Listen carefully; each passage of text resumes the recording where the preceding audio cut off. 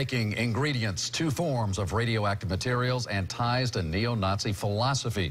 The investigation into Friday's double murder at a Tampa Palms apartment complex continues to expand. Peter Bernard is on the night beat at Tampa Police Headquarters tonight. And Peter, a lot of moving parts to this story. Yeah, this is a real convoluted case, and this investigation is just beginning. 2 men are in jail, one for the double murder and the other for having bomb-making parts. The accused killer told cops he did it because he converted to Islam, and his roommates didn't respect his religious views. It's turning out to be much more than one roommate turning on the other 2 in a murderous double killing. Tampa police say 18-year-old Devin Arthurs killed Jeremy Himmelman and Andrew Wunchuk.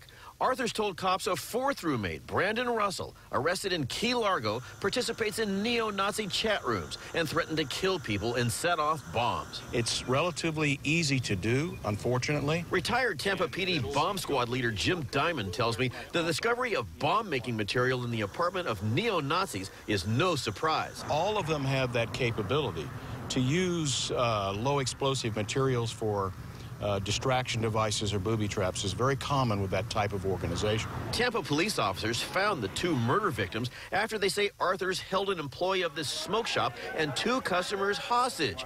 He gave up and led officers to his apartment and the 2 bodies. And according to a federal criminal complaint, bomb ingredients and 2 sources of radiation. Anytime there's people around you or in confined spaces, you should be very cautious in making any type of explosive material. And of course, these guys are not cautious, or they wouldn't be building them to begin with. Police say they also found weapons and ammunition, along with the bomb parts. Probably, in the long run, may have saved a number of lives. No telling where they would have used this material in the future.